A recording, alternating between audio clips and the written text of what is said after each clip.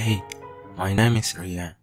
Not my real name, but the name I will be using for myself herein. For obvious reasons, I wouldn't be using anyone's real name.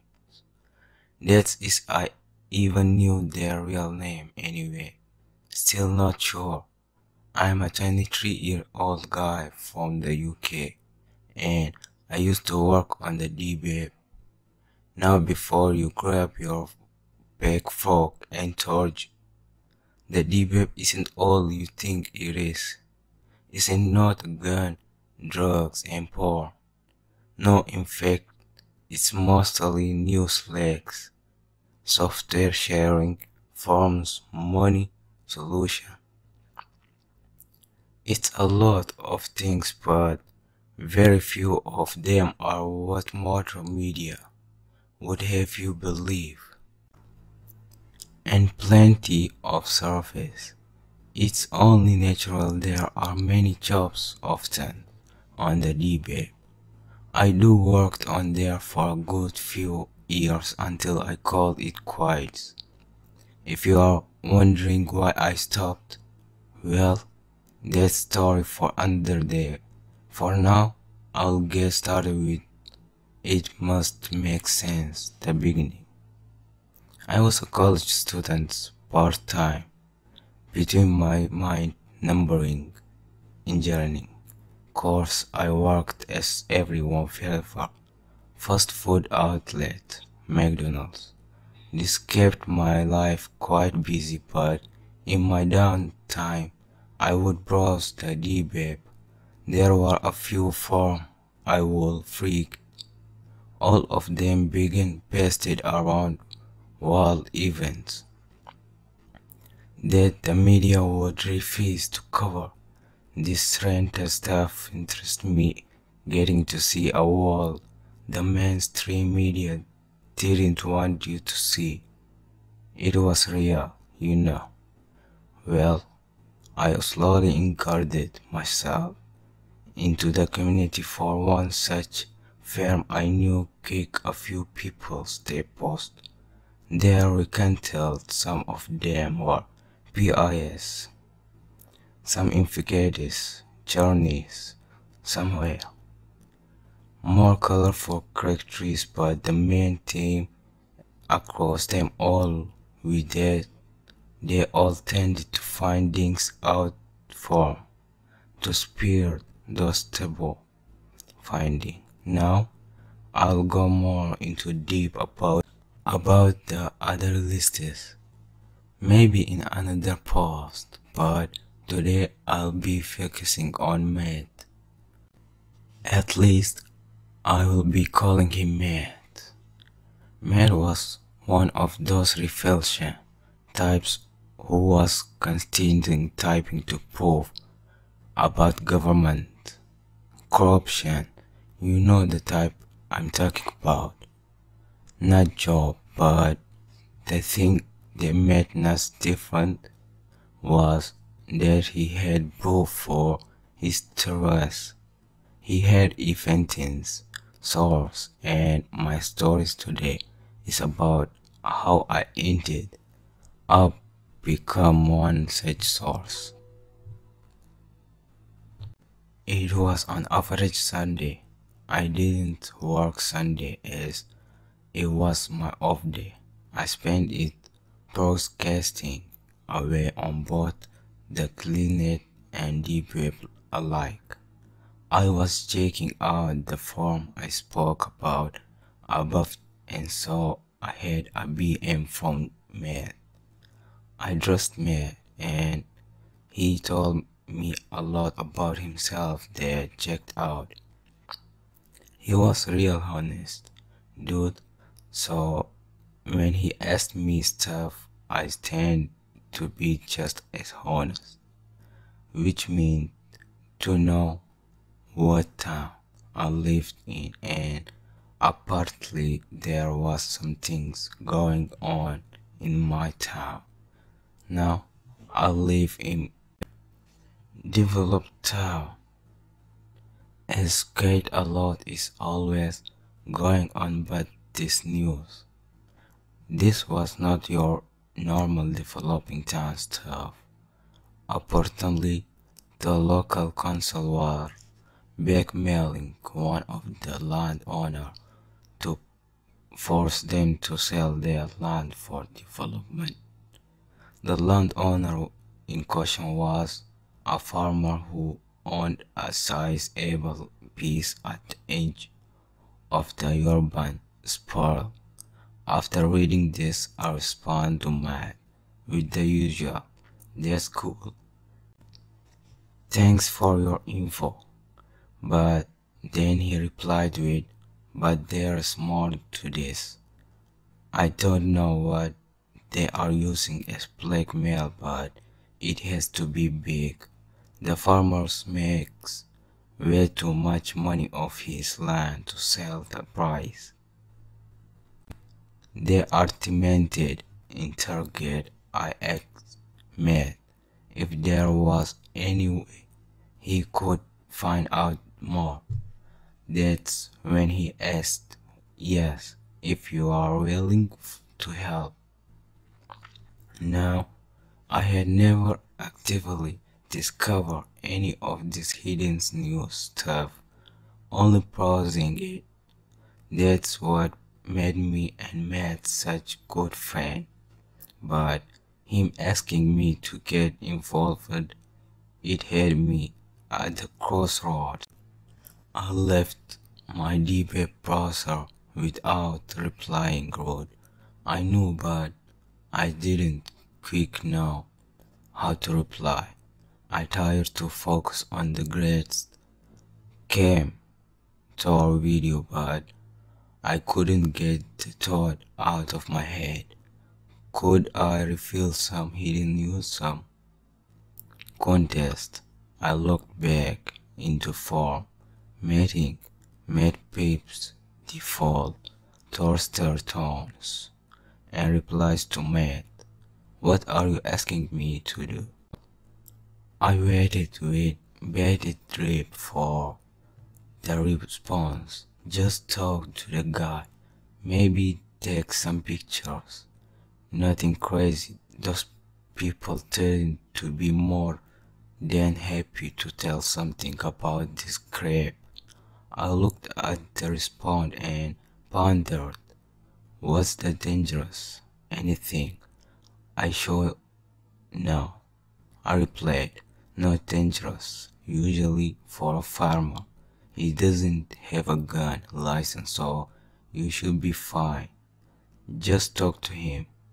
I should maintain that by this point Matt had told me the farmer's name and address, but I'm opting to leave that information out for all of our safety. As I was constantly talking Matt up on his offer, he sent another message, "I'll pay." "What's your pay bill?" I froze.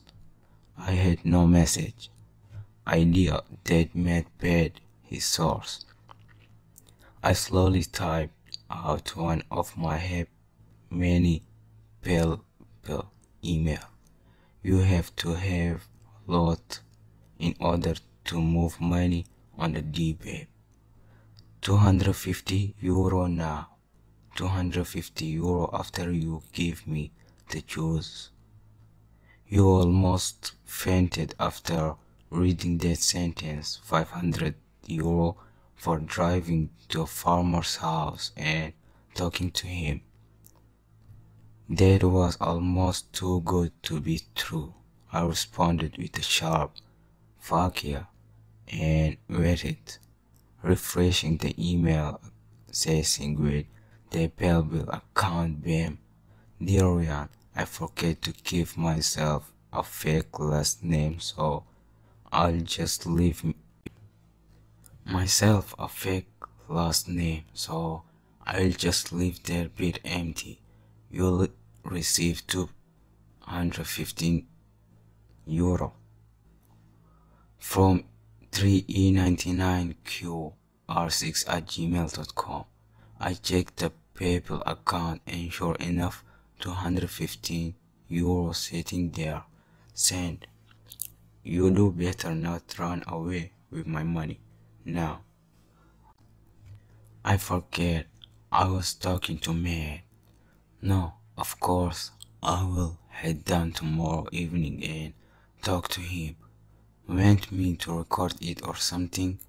Heart beating, I waited his reply. No, I'll trust your word. If I have any doubt, I'll send another source up to comfort it. He had another source in the town. Why choose me? I decide I to save those questions and be thankful for this very well paid. I finished the conversation off with talks tomorrow, mate, and went to bed, not to sleep. There was no way I was sleeping with this creep racing through my head. After college the next day, I drove out to the farm. You could see the consternation, fires, sitting up in the field close to the suburb. I pulled down a drift road and up to the drive of the farmhouse. I felt every beam on the way down. My car was not made for off-roading by any measure. I locked my car and knocked the front door. No reply. My heart was thudding against my ribs, and my mind's racing in attention. I knocked again, opening to call what? Hello, Mr. Again? No, last name. You there? I'm here to talk to you about your land agreement. I heard stuff behind the door, fueled by the sound of the lock turning. Jen, still on, I saw his face. He had the symptom look of an old English farmer, flat cap and all. What to do, yeah? Want to be contested? He asked in a deep and guest-filled tone. I'm here to talk about I carefully chose my next word as to let him know I was on his side of your agreement and their pieces against you. I do like to know more about the situation. Perhaps I can help you. Maybe contested, wavered near the end of my speech. He didn't look strange, but this graph was more than terrible. His look softened and he opened the door. Gathered that I enter.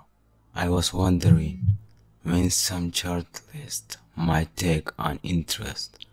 Well, I tell ya, it's open shut. Nothing more to it than the obvious. I say myself in his routine living room. I am pretty sure the furniture was older than him, and they're saying something I'm not journalist sure. Okay, or at least I don't think I'm not the conversation sort.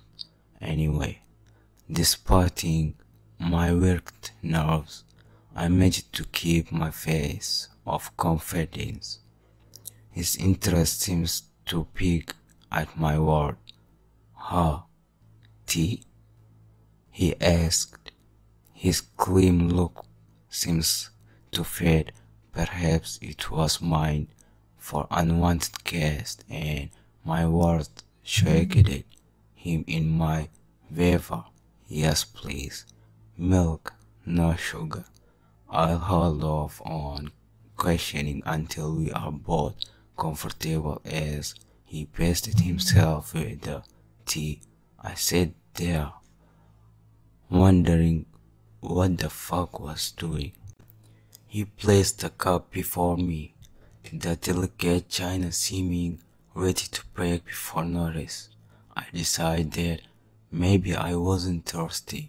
The cup looked pretty expensive, so why are you interested, my boy?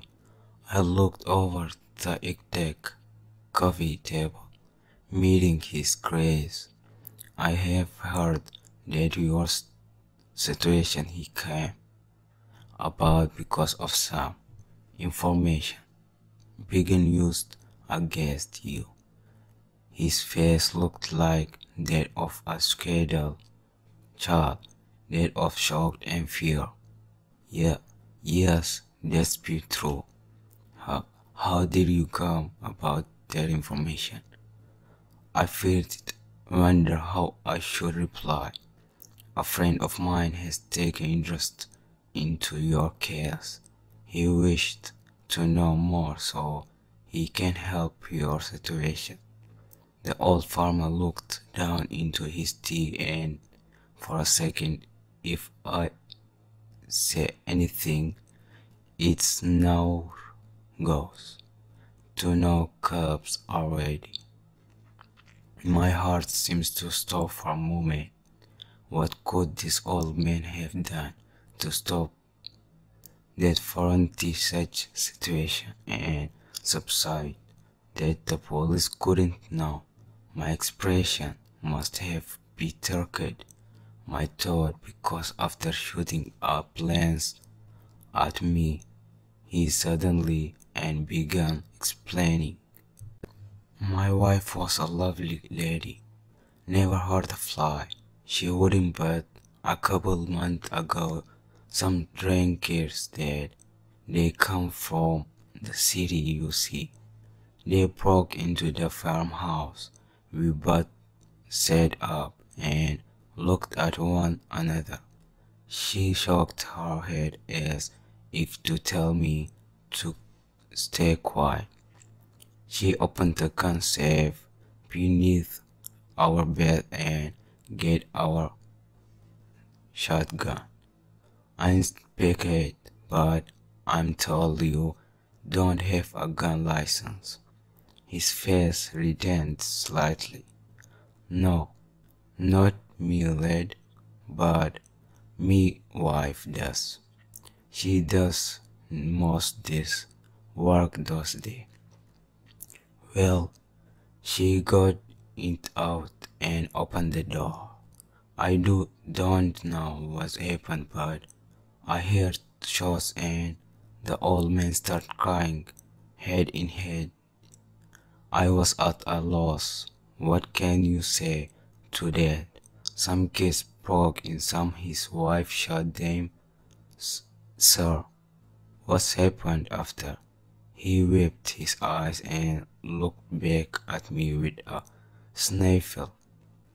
We hid them, burned him. Cops tracked it here, and next thing was we know some consul sat in here telling us to sell or we do go down for murder.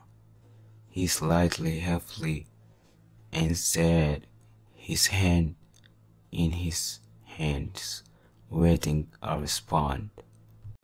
But why not go public? They invited.